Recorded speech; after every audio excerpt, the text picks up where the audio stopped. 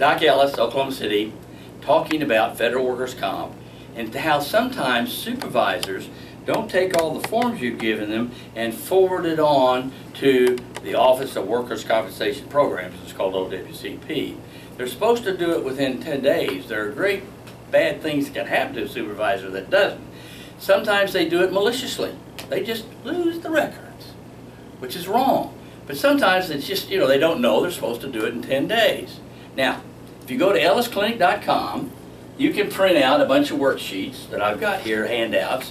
One of the best ones is a checklist of what to do when you file a claim, how to file the different claims, what happens when with the supervisor, what to do. And then I have one on supervisors delaying filing your claim and forwarding the information on so that your claim can be accepted and you can get the treatment you want. It'll go into more detail, but don't feel too slighted when this happens. This happens very frequently. Sometimes it's due to the unconscious, subconscious bias people in America have against anybody who files a claim, because we know they're all faking.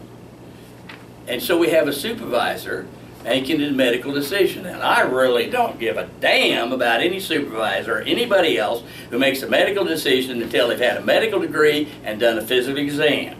So don't tell me about a video or what you see across the desk.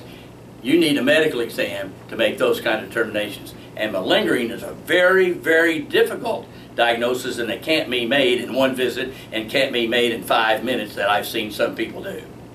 So, stand your ground, get your rights, and if I can help, just go to ellisclinic.com.